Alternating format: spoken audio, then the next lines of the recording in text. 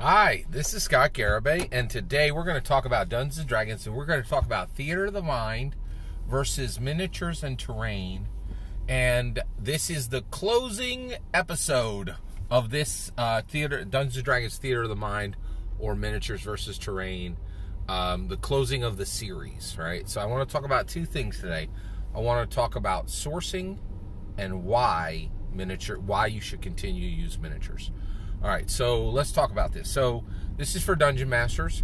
If you are a Dungeon Master, you should have a collection that is no less than $100 of miniatures and $35 of representative miniatures, and no more than $3,000 worth of miniatures and $1,500 worth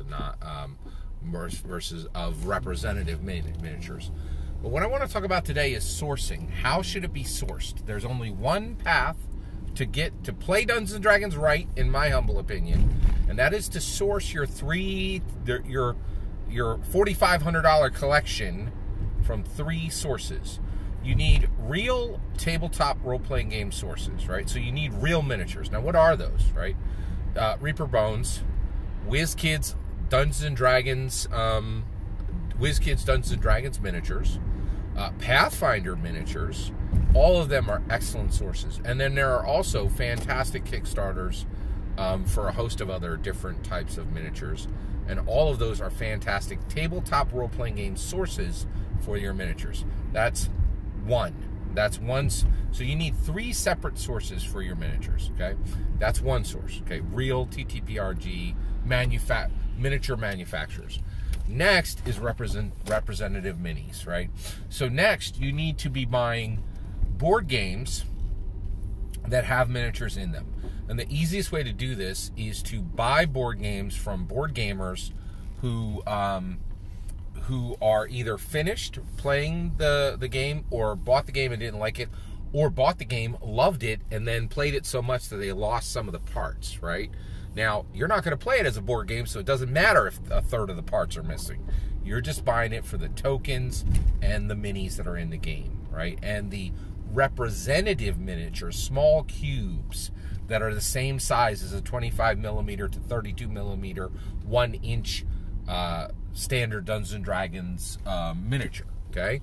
And so, so basically this is, so basically you're going to get your second source is board games. They're super cheap, and they will allow you to expand your miniatures collection far, far more expansively at a much lower price than if you continue to buy from tabletop miniature manufacturers. The tabletop miniature manufacturers are outrageously expensive compared to board games. The last source is craft shops and hardware shops, and any other shops that are not gaming shops. So basically, like, here's a good example. Like, for a sphere of power, right? I went to a toy shop and I bought marbles. I bought them actually at Toys R Us before they went out of business. It might be hard to find. Oh, actually, it's not hard to find toy shops. You can find toys in any Walmart or in Target, right? So you can go and just buy marbles, right? And so I bought marbles, and those are my, like, spheres of power. But if I just put them down, they roll around on the table, right? So what I did was I went to Lowe's or Home Depot is fine, and I got, rings of silver and copper and gold, right? Like, now, not literal gold, it just looks like gold. And these rings sit below these marbles. And then I will say, okay, this is a bonded, power orb of this wizard, right? And, if he bonds it on the silver ring, it does X. And if he bonds it on the copper ring, it does Y. And if he bonds it on the gold ring, it does Z, right? And that came from toy shops and hardware shops, right? And so that should be your third source, is non-board game, non-gaming sources, non-gaming shops. And this is important because you can really delight your players, because you will get stuff from these other shops that they've never seen and that they don't expect and that they don't understand. I get questions a lot from my players. They're like, where did you get these like minis? You know, and let me give you a line from the Prestige. Never tell them your secret. They will hate you for it, right? Like, and it's true. Like, don't tell your players where you get stuff, right? Like, don't tell your players your tricks. Let them, you know, assume you're a mysterious genius, right? Like, it does. And if you haven't seen the Prestige, watch it, because it explains this point far better than I'm explaining it now. Don't ever tell your players your secrets. It will not help, right? The mystery in their mind is much better than the reality you will explain to them, okay?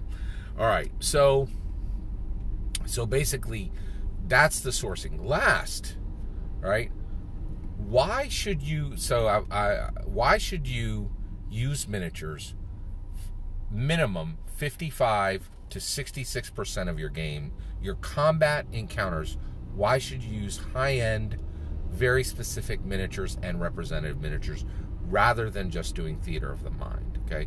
Now, Theater of the Mind has its place. It should be 33% to 45% of your combat encounters should absolutely be used for Theater of the Mind to speed your game and to avoid railroading, okay? But 55 to 66% of your game should be using very high-end, very well-crafted, very well-maintained miniatures, right? And by the way, the quality on miniatures is just soaring through the roof. I just saw Dungeons & Dragons now has sprue miniatures, exactly same style, quality, build ratios, everything as Warhammer 40K, right? Like, you can literally cut your dude off of a sprue, sand them down, color them, like the same level of quality as Citadel Games has had for 20 years, right? And so, and the amount, the size of miniatures, the quality of miniatures, the variance of miniatures just continues to go through the roof, right? So why should you use miniatures? Well, in order to help Dungeons and Dragons. Not sure if you're aware of this, but Dungeons and Dragons has set the standard for miniatures, and it is the number one driving force for miniatures in the world, okay? All right, so Reaper Bones, Pathfinder, those are great miniatures, and you can get fantastic Dungeons and Dragons miniatures through those companies, okay? There's also official Dungeons and Dragons miniatures, but here's the kicker, right? Lots of people get official Dungeons and Dragons. Actually, when people buy official Dungeons and Dragons miniatures, they use them in Dungeons and Dragons games, right? When people buy Reaper Bones, they use them in Dungeons and Dragons games. When people buy Pathfinder miniatures, they use them in Dungeons and Dragons games. Yes, there's a few people who use Reaper Bones for a few other fantasy tabletop role-playing games, but the flow is this way. You buy D&D miniatures from official source, Wizards of the Coast, WizKids official Dungeons & Dragons miniatures, those go directly into a Dungeons & Dragons game. There might be 1 in 100 people who buy D&D miniatures use it for another game. The flow on Reaper Bones and on Pathfinder, tons of people buy those and they go directly into Dungeons & Dragons. And the reason why is Dungeons & Dragons blew war games out of the water. The vast majority of war games didn't even use miniatures. They used tokens. They used like little chits and cardboard squares and all this other, and it was pretty rare to have miniatures used for wargaming. Dungeons & Dragons set the standard in 1974, and it sets the standard today, right? Every other game follows Dungeons & Dragons when it comes to miniatures, right? Dungeons & Dragons was the first to have a full set of all five colored dragons, all at as big as 2 pumpkins. Like no other game did that. Not only did they set the standard with Ralpartha and all these, Reaper and all these other companies making figures that would be used in Dungeons & Dragons, even though they were third party. That Dungeons & Dragons set the standard at 25mm to 32mm. They literally just set the standard, and the reality is, the more miniatures that are made and sold, and the more the miniatures industry grows, the more people are attracted to Dungeons & Dragons and not other games. Dungeons & Dragons owns miniatures no matter who makes them. Because the reality is, if you are out there and you're a third-party creator and you create miniatures, the odds that your miniatures are going to be used in a Dungeons & Dragons game are much higher than if you make them for a specific game. And that's one of the reasons why, to my knowledge, Pathfinder is the only other tabletop fantasy role-playing game that has been able to consistently have a collectible line that people actually buy in real numbers, rather than just like a few sets here and there, right? You know. So the reality, and the reality is, when it comes, even though Pathfinder is doing great, they aren't really doing what Wizards of the Coast is doing, right? Wizards of the Coast is just at a different level. They have all the dragons, and they also recently made Tales of the Yarn. So every single time any kind of a major breakthrough happens in miniatures, it happens for Dungeons & Dragons. First, it was all the dragons being printed in these massive, collections, and now it's happening with Tales of the Yarn and Portal with the first $300 miniature set. Also, Dwarven Forge, like the vast majority of that gets used for Dungeons & Dragons and virtually no other games. So the reality is, use miniatures and buy from whoever you want, because as miniatures grows, so grows Dungeons & Dragons. All that's my opinion. That is the end of my my Theater of the Mind versus miniatures and terrain. And here's the answer. You absolutely cannot do 100% of either. You can't do 100% TTOM. You cannot do 100% miniatures. If you're doing that, you're doing Dungeons & Dragons wrong, in my humble opinion.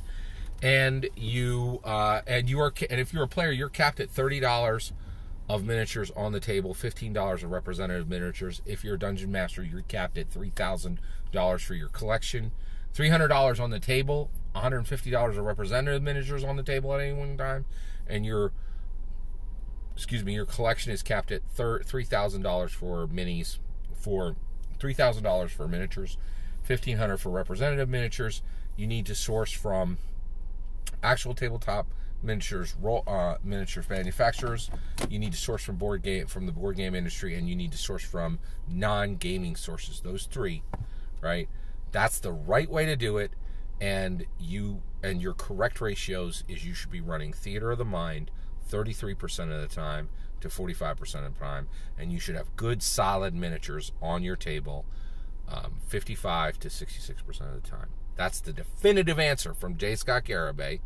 I'm putting a nail in it, right? Because everybody answers this on the internet, but I think I answered it best. And if you think I'm wrong, put the link below who covered it better. I'd love to see it. All that's my opinion. I'd love to hear your thoughts on Theater of the Mind versus miniatures over miniatures and terrain in the comments below. Thank you very much. Please consider subscribing, and have a wonderful millennium.